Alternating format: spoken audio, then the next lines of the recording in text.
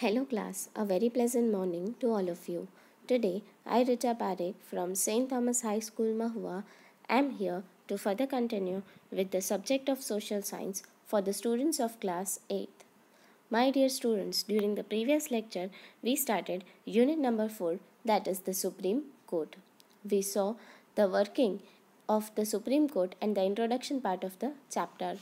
We studied about the public interest litigation, that how if the public is affected, a person or any particular group of person can complain to in the Supreme Court in the interest of the public, and such litigation which is filed in the Supreme Court is considered as public interest litigation. So let's see the example which was given in your textbook.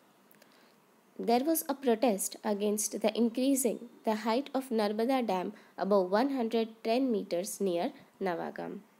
The environmentalist organization and NGOs from Madhya Pradesh and other regions were fighting for the rights of the tribal who will lose their land and habitat forever due to this project. Supreme Court passed a judgment on 8th March 2006 to resolve this conflict between the two states. It stated that in accordance with the rising population, it is necessary to carry out this project. So, the protest was held against increasing the height of the Narmada Dam. You can also know the same as the Sardar Sarovar Dam, which was the height of this project. The dam was more than 110 meters near Navagam. Environmentalist and organizations and the NGOs, that is non-profit organization or not government organization, who are working in order to favor the people and provide more help to the people, those who are in need. So those people from Madhya Pradesh and other regions were fighting that the project should not be conducted, as there are many tribal people who are residing over there may lose their land and habitat if this project is carried on. So the Supreme Court passed a judgment on 8th of March 2006 that as the population is rising and it is very much necessary to carry out on this project, there was a possibility of a positive development in environment and benefits to all the living beings due to Sardar Sarovar Yojana. The arid regions of Rajasthan, Gujarat and Madhya Pradesh would get water and the expansion of desert could be kept in control. People rehabilitation of the tribals affected by this project should be given the top priority, and hence their fundamental rights could be protected. So the judgment which was passed, in that it was declared that it is very much necessary with the growing population to carry out this project, and hence there are chances that various benefits might be availed to the people and all the living beings, those who are living near this area due to Sardar Sarovar Yojana. Many arid areas, that means the dry areas of Rajasthan, Gujarat and Madhya Pradesh, will get water through this Yojana, and the expansion of the desert could be kept in control. The people, those who were rehabilitated, that means those who have to change their places, those who were affected by the project and have to change their places, they will be given the top priority, and hence by this the fundamental rights of this population can also be protected. Why is judiciary necessary?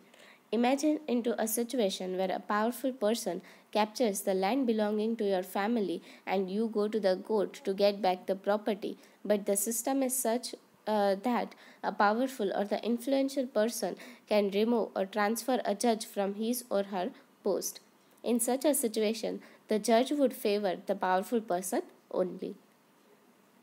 So here, an example is given, a situation is given in which it is stated that what if a powerful or a political person comes and takes place your house or your land which is belonging to you and your family. So it may happen that if we are going to the court, and if the person is more powerful or influential, it may happen that if the judge is doing the right thing, if he is favoring us, then he may remove or transfer the judge from his or her post.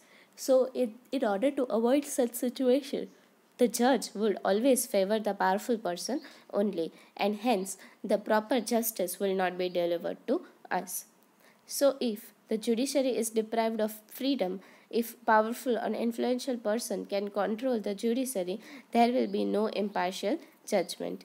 This is the reason why our constitution does not allow any such kind of interference, and hence if the judiciary is deprived of freedom, that means there is no freedom in judiciary, then the powerful or the influential person will always control the judiciary, and there will be no impartial judgment. The judgment which is delivered, if the judiciary is not independent, then it will be always be partial, and it will always support the powerful people. So that is why our constitution does not allow such interference. That means that is the only reason that why judiciary is kept independent.